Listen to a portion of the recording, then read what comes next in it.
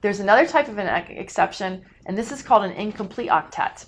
And that's some smaller atoms, atoms of elements that are smaller, beginning of the periodic table, can be stable with 6, 4, or just 2 electrons. And we've already looked at the one exception of hydrogen. Because it's in period 1, it can only hold up to 2 electrons, and it only needs 2 electrons to be satisfied. That's why it's always terminal, and we build stable molecules with just 1 bond on the hydrogens. It only needs 2, okay? So when you're looking for needed, it only needs 2.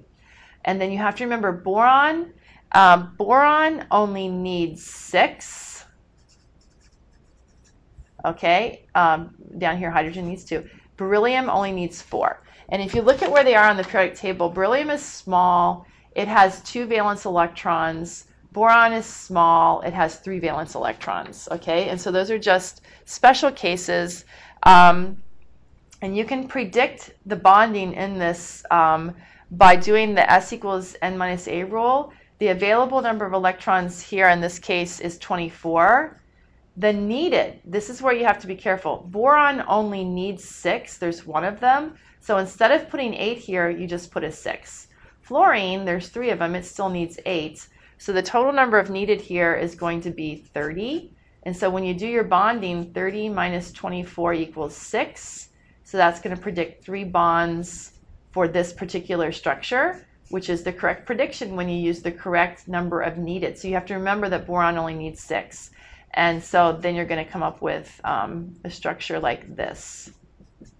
Okay? So that's just an exceptional. Boron, beryllium, and hydrogen you just have to memorize. 6, 4, and 2. Beryllium, the same thing. You can go through this same, try it on your own. You have the tools you need. Knowing that beryllium only needs 4, then when you do your needed accounting of electrons, then you're going to use here, instead of 6 like boron, you're going to use 4, and you're going to recognize that you only need 2 bonds, and so beryllium makes a stable molecule that looks like that. Okay, so those are some exceptions, either expanded or incomplete octets that you should do.